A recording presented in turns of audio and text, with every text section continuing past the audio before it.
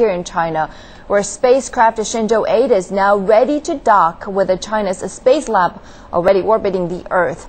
The craft has changed orbit 5 times and is now on the right path to meet Tiangong 1 later today.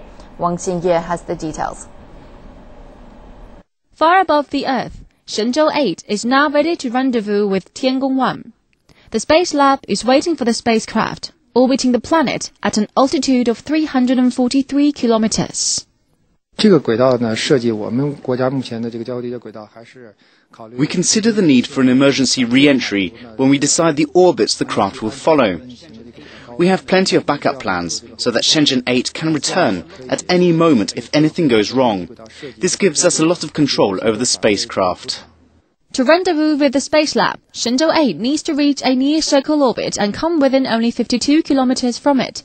During the docking procedure, Shenzhou 8 will use its thrusters to move backwards and sideways. These thrusters are crucial to docking. They give us full control over the spacecraft. In case something goes wrong, the thrust reversers can push the craft away. This can avoid a crash. It's a must. Shenzhou 8 is now on schedule and the docking procedure will begin early Thursday morning. Both vehicles will fly together for 12 days.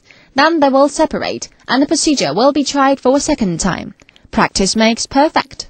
Wang Xinye, CCTV.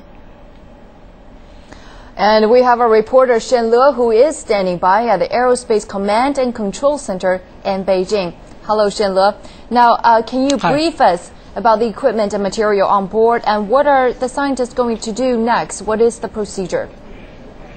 Right. The relative distance of the two spacecraft, Shenzhou 8 and Tiangong 1, has been reduced to around 60 kilometers. And the actual final docking sequence will take place in about 1 hour. And after docking, a group of Chinese and German scientists will be able to conduct life science experiments in space, about 17 of them.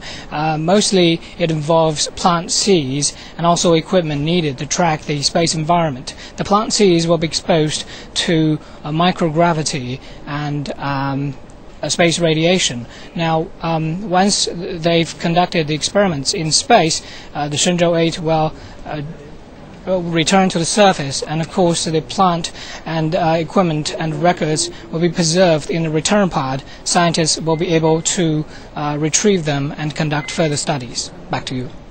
Thank you very much, Shen Le, for your update. I'm sure we'll speaking soon. We will have live coverage tonight on what's happening in space with Shen Le, with the space.